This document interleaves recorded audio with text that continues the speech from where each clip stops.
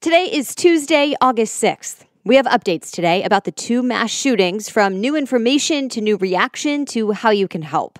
Plus, we're talking about JUUL's new high-tech e-cigarette, how Google plans to go green, and another live-action Little Mermaid. Welcome to The Newsworthy. All the day's news in less than 10 minutes. Fast, fair, fun, and on the go. I'm Erica Mandy. Thanks so much for being here. You ready? Let's do this. All right, let's start with updates about the mass shootings in Dayton, Ohio, and El Paso, Texas. First, the death toll has gone up. As of early this morning, 31 people now are dead between the two shootings that were less than 13 hours apart over the weekend. The latest two victims were in El Paso. They both died at the hospital. President Trump talked yesterday about the shootings, calling them crimes against all humanity.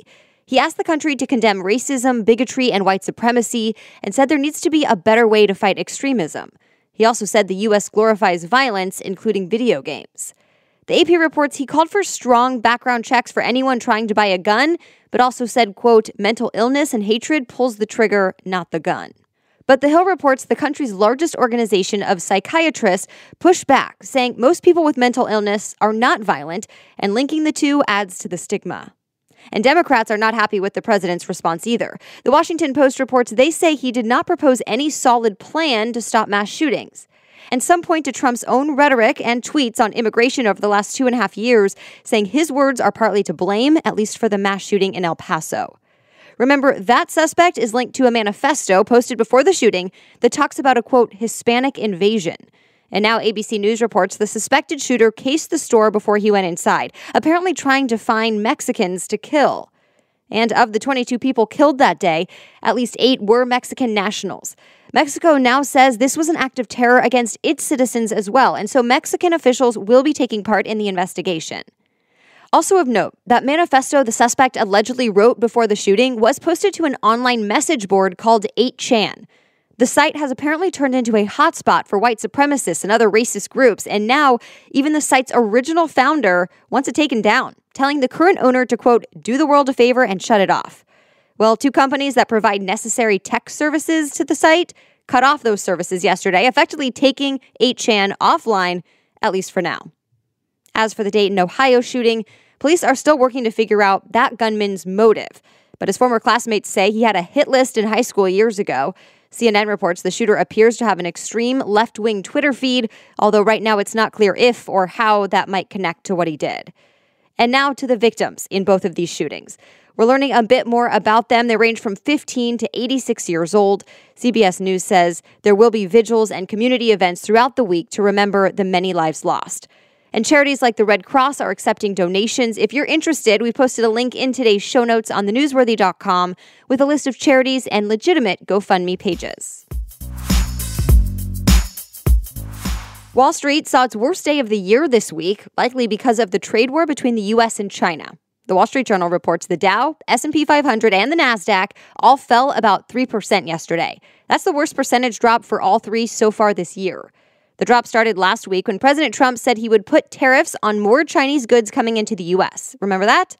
Well, then it got worse yesterday when China let its currency drop to its lowest level against the dollar in more than a decade. The New York Times reports a weaker currency can make goods cheaper to sell abroad, meaning the taxes Trump has put on Chinese products won't hit China quite as hard. Well, Trump is not happy. CNBC reports the U.S. Treasury Department has labeled China a currency manipulator, a move that the White House hasn't used for years.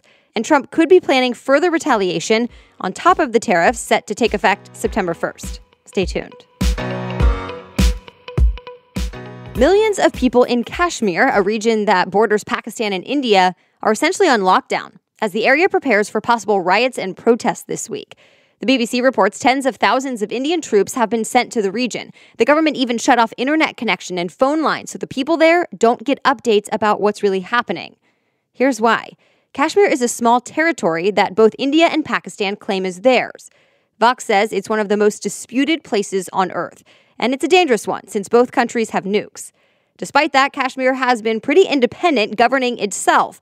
It even has its own constitution and flag, but now things seem to be changing. Leaders in India decided to scrap laws that allow it to operate independently and will start taking more control over the area. So the thousands of extra troops are meant to prep for expected backlash and protest to this move. Critics call it unconstitutional, but even the experts are divided. To be continued. It's official now. July 2019 was Earth's hottest month on record. Before this, July 2016 held the record, but the Weather Channel reports this July was about 0.07 degrees warmer. It's important to note the record was set in 2016, right when the world was hit by one of the strongest El Niño events ever recorded. El Niño warms the Pacific Ocean, which leads to a rise in temps. Well, this July we had a very weak El Niño event, which experts say makes the uptick in temps pretty alarming. It comes as parts of the world saw extreme heat in July. CNN reports at least a dozen countries broke heat records in Europe. And it's not over. Scientists say expect more extreme heat waves, and many experts blame climate change. Well, Google is going green. It made a new promise to cut back its carbon footprint. How? Google says it'll start using more recycled materials for its tech. The Verge reports by 2022, Google plans to have all of its made by Google hardware include recycled materials. So things like Pixel smartphones, Google Home smart speakers, and Nest thermostats will have some sort of recycled material in them. And by next year, Google says 100% of its shipments going to or from customers will be carbon neutral. By the way, if you want to take part, Google has a recycling program in the US where you can request a shipping label to send back Google devices that you no longer need. More news ahead, but first let's take a quick break for today's sponsor, MM LaFleur. If you're like me and you don't always have the time to shop, but you still want quality professional clothing, then MM LaFleur is for you. Their pieces are designed to make your life easier. So we're talking machine washable, wrinkle resistant, and travel friendly. Meant to be worn from the office to happy hour or wherever you go in your day. All you do is take a short survey to tell them about your size and style preferences, and their expert stylist will send a collection of outfits tailored to your life. Or email them to talk through their collections and work with one of their stylists. And right now, new customers can even enjoy $25 toward their first purchase or bento box of clothes with the code Newsworthy. Or just visit mmlafleur.com/newsworthy to get more details and redeem that $25 gift. You can find the link mmlafleur.com/newsworthy in today's show notes, and from there you can get $25 toward your first purchase. Now, back to the news. JUUL is rolling out a new smart e-cigarette that tracks how often its owner is puffing on it and can actually lock if it gets lost. That's meant to keep it out of kids' hands. Engadget says it pairs with an Android app to make this all possible. JUUL is taking new steps because of government scrutiny.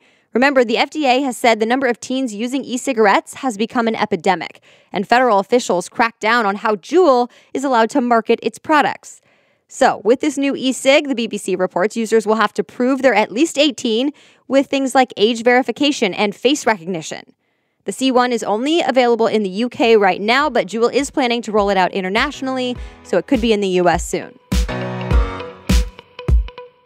It's kind of like Amazon Prime, but for a pharmacy. CVS is now offering a subscription program to get free delivery on drugstore products like shampoo and cold medicine, plus free delivery for prescriptions. It's called CarePass, and CNBC reports users will pay about $50 a year. CVS has been testing this program in a few cities and found it's a good way to get more millennials as customers, so it's now going nationwide. More e-scooters are coming, this time from the car maker Audi.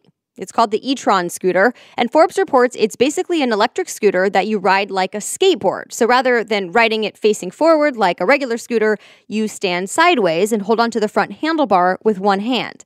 The e-tron scooter will likely come out next year. It is set to cost about $2,000 to buy, but Audi may be rolling this out as a shared transportation option like we see with many of the others.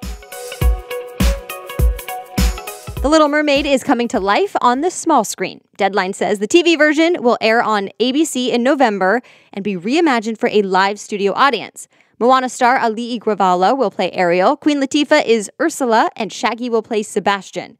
To be clear, this live TV concert version in November is different from the live-action movie Disney is also working on with other people as the stars in Little Mermaid. That one won't come out for a while because production is only set to start next year. And that's it for today. Thank you so much for listening. And if you're new here and you haven't subscribed or hit that follow button in your podcast app, be sure to do so. It's free and it helps make sure you get new episodes each weekday. As always, you can read more about any of the news stories we talked about in this episode. Just look for the links and sources in the episode description in your podcast app or click episodes on thenewsworthy.com. The Newsworthy is ready for you to listen every weekday by 4 in the morning. I'll be back with more news tomorrow. Have a great day.